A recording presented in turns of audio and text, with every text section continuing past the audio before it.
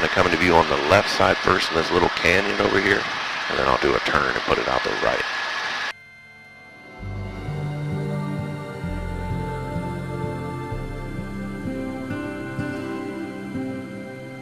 The waterfall starts way up here at the top of the canyon, just a little drop there.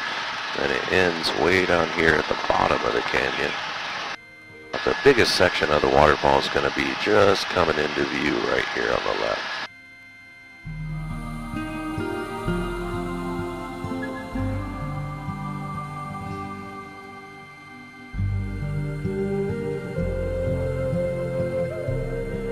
This waterfall right here never stops flowing, just constantly being fed by all the rain in the mountains here.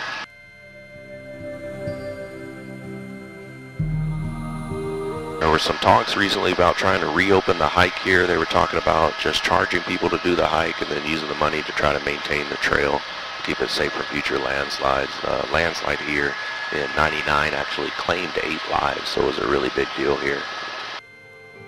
And hopefully they can figure out how to safely reopen the hike. Yeah, a really cool hike.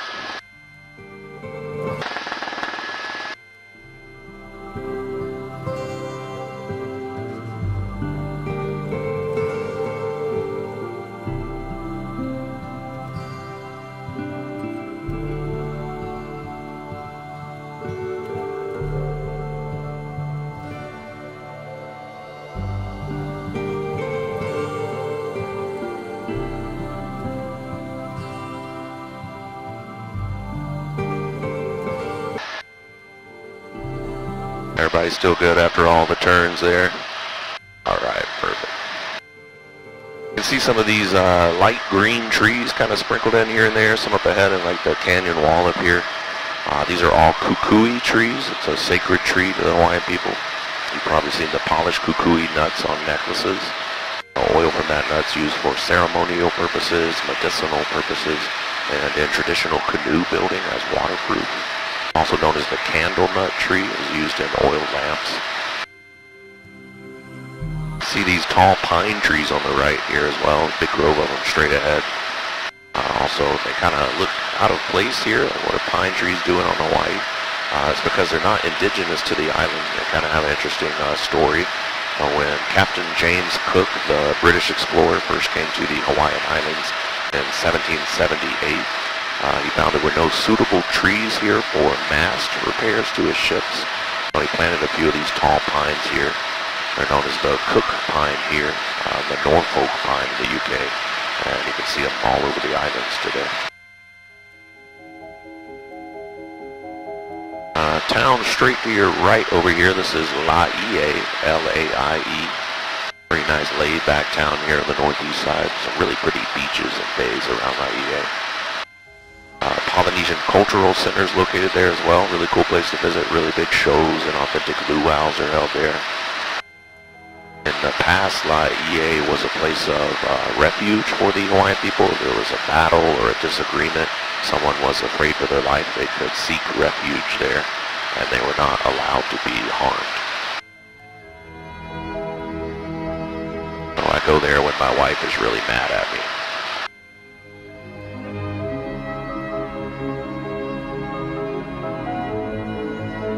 And up here to the front right, you can see all these little ponds kind of near the shore, little brown ponds. Those are all shrimp farms. If you come to the North Shore up here, you'll see a lot of food trucks off the road. You can stop and get some garlic shrimp. Really tasty and very fresh, as it all comes from these shrimp farms here. There's one called Giovanni's right outside of Laie back there that's really popular. Another really good one up here is Kahuku Shrimp Company.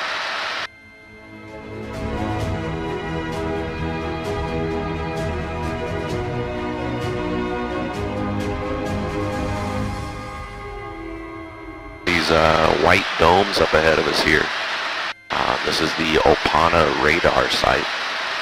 All the pilots here call it the Golf Balls. But it kind of has an interesting history. So during the attack on Pearl Harbor, December 7th, 1941, the radar site right here was brand new, but it was working already. They actually did detect the Japanese aircraft coming from offshore up ahead. but they were expecting a large fleet of U.S. bomber airplanes to arrive from California that day. So they thought it was the U.S. bombers coming in and decided not to raise the alarm.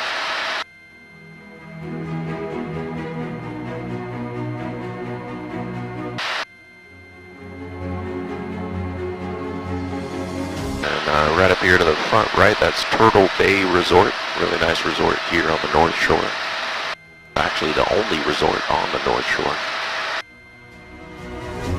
But a couple of nice restaurants here, a couple of golf courses, really pretty beach and bay. A lot of water activities you can do right out of the resort. And you can take part in all that without being a guest of the resort.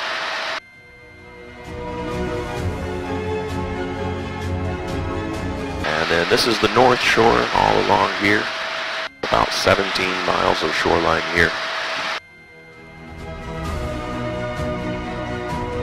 Some really pretty beaches over here on the North Shore. Some famous surfing destinations as well. This beach that kind of juts out here on the left, this is called Sunset Beach. Surf competitions are held here in the winter. The waves are the biggest over here in the winter months. They have like 20, 30, even 40-foot waves over here some days.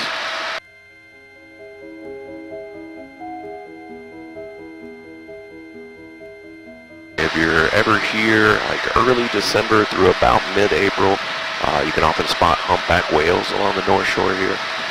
Humpback whales travel here all the way from Alaska, over 3,000 miles away, and come here to mate and give birth to their young in these warmer waters. And as soon as the babies are big enough to make the journey, they head all the way back up to Alaska. They make a 3,000-mile journey 2 times a year. Pretty crazy. This long beach over here on the left, this is called the Bonsai Pipeline. Big surfing competitions here in the winter as well.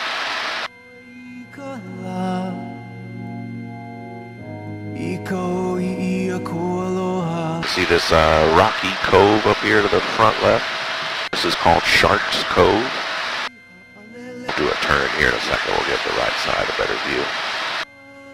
It's named Sharks Cove because it's kind of in the shape of a hammerhead shark. You kind of see the head of the hammerhead and a shark fin right there.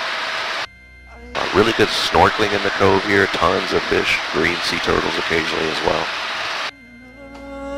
And then you have this beach and bay right here on the left. This is Waimea Bay.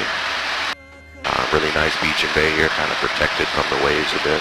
You see that big rock at the end of the beach right there? People jump off that rock all day. Really fun.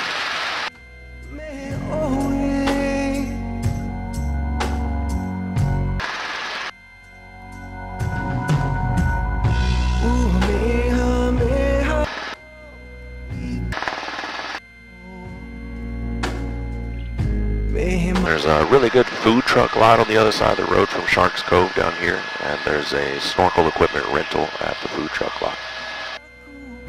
It looks like a perfect day to snorkel in there. It looks really calm and clear.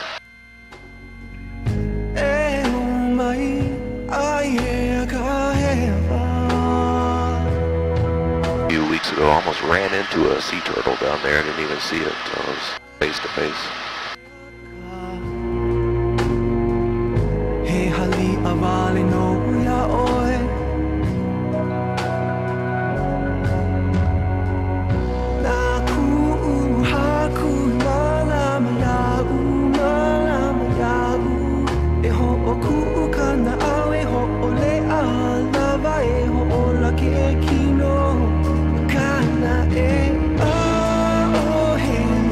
You can see where the Waimea River comes out at the bay here when it gets full enough.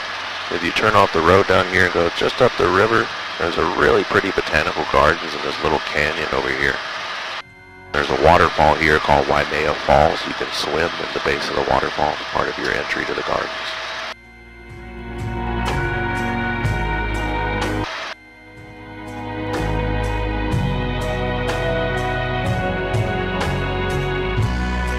See all the solar panels and wind turbines here in front of us, as well as other